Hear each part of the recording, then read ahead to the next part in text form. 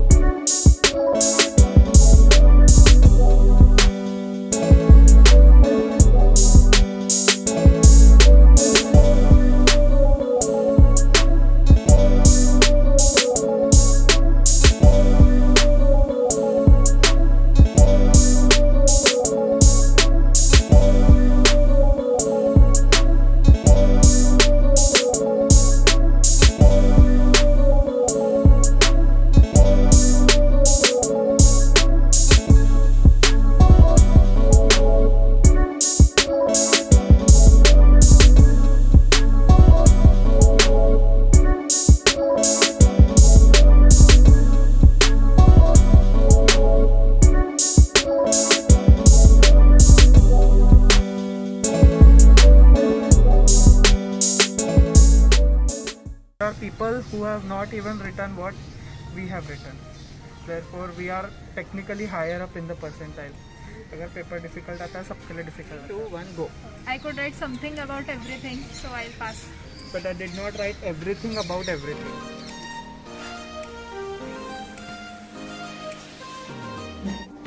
Pharmac 1 was good. Pharmac 2 was a little hard. Patho 1 was out of syllabus, a bit eccentric, you know. Patho 2. Let's get straight to the paper. Chapters were blood vessel and lymphatics, heart, respiratory system, gastrointestinal system, liver, kidney, male and female reproductive system, breast, skin, endocrine, musculoskeletal system, and nervous system, plus salivary glands and apparently lymphoma. You'll know what I mean by it when we discuss the paper. MCQs were hard. Then let's get to SAQs. Atherosclerosis and etiopathogenesis, tetralogy of Fallot. Yes. Pleomorphic adenoma, the parotid tumor. Laboratory approach to renal cell dysfunction, renal dysfunction. Massus splenomegaly. Gross microscopic features of malignant melanoma. These were the SAQs. LAQ include meningitis, morphological features and differential diagnosis. Define and classify non-Hodgkin lymphoma and discuss Burkitt lymphoma in details. Classify ulcerative lesions of intestine and discuss in detail about ulcerative colitis.